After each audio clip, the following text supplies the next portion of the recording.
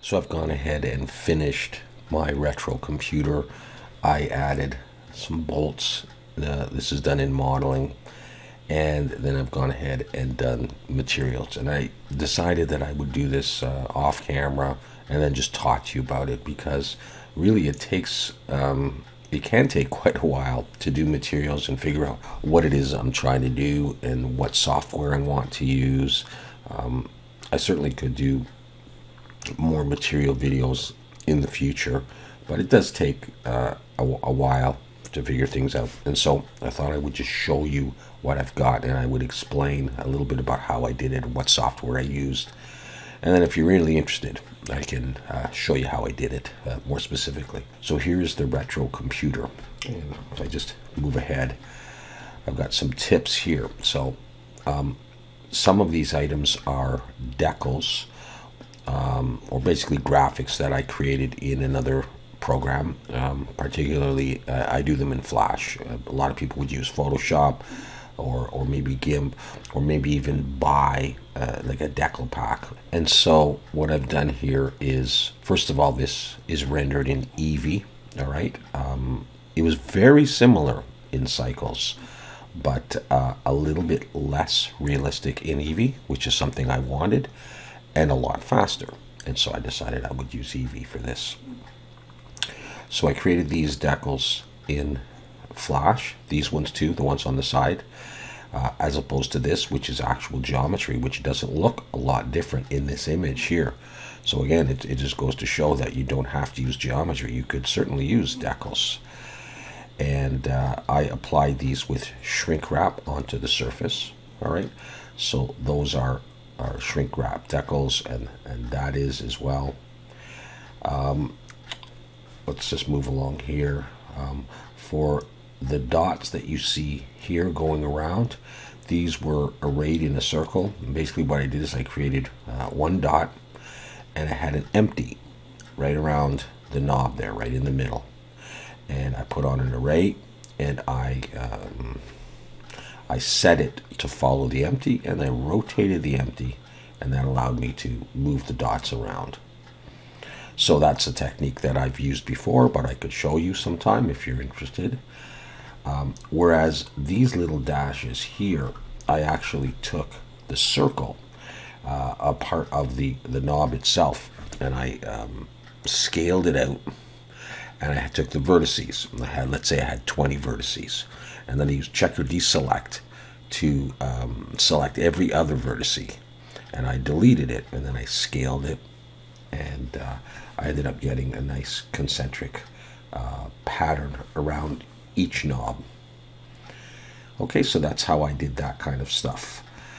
The general body of this has some dust and some scratches and some smudges, and I created that with the Smudgr Pro add-on. It's about a $30 add-on that works right in Blender. It doesn't require you to UV unwrap your model, and it's something that I have used before, and I like it quite a bit. So that's how I just got a little bit of imperfection. I'll show you a couple of other images as well.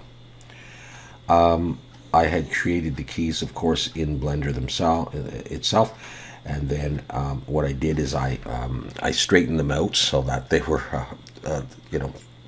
flat as opposed to rotated, and I should have done that right from the start. I had to go back and rotate them up straight again, and then I looked down on them and I UV'd them, and then I brought I exported that UV layout into my graphics program, which I tend to use Flash, but again, most people will probably use Photoshop. So I brought it into my graphics program, and then I just typed on top of that, or added graphics on top of that for the various keys, things that I wanted. Okay, so like F1, F2, and all these kind of things. I didn't make it exactly like the reference image that I've seen. I did my own thing to some extent.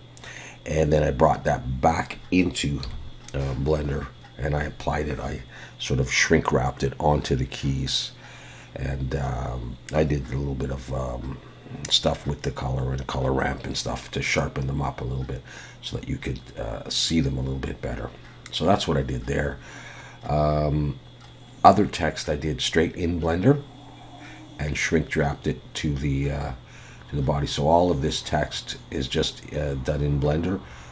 It's not really smudged out or scraped out to make that would look a little bit more realistic, but I didn't do that here.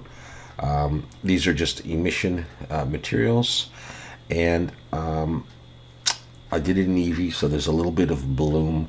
You'll also know that there's a little bit of sharpening that I did in the compositor, like 0.1 or 0.2, something like that, just to sharpen the image up a little bit.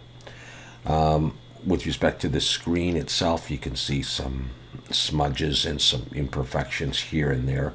I did that with Substance Painter. I just took the screen in and did some stuff on the screen, so there's some imperfections around it. I didn't want to mess it up too much. I wanted this to be like partially readable. This screen itself is sort of following like the alien isolation computer that you would go into, and so that's how I made the imperfections, and then I messed around in Blender a little bit with that. And the graphic itself, I created in another software, which was Flash, and I just applied it to the UV of the screen itself. And that's it. I mean, there's more things that you could do, of course, but I have to wrap this up at some point. So I'll just show you another couple of just images, and you can see again the imperfections here and there. But that's roughly what it looks like. What I decided on that I would do for this. All right, so that's the retro PC, and then just for fun, I took it into Substance Painter and I just threw a whole bunch of crap at it, just a bunch of dirt and scratches and stuff like that. I don't think it's like something I would use, but I just thought it would be fun to do. All right, so thank you very much for watching the series, and if you have any questions, let me know, and otherwise let's move on to something new.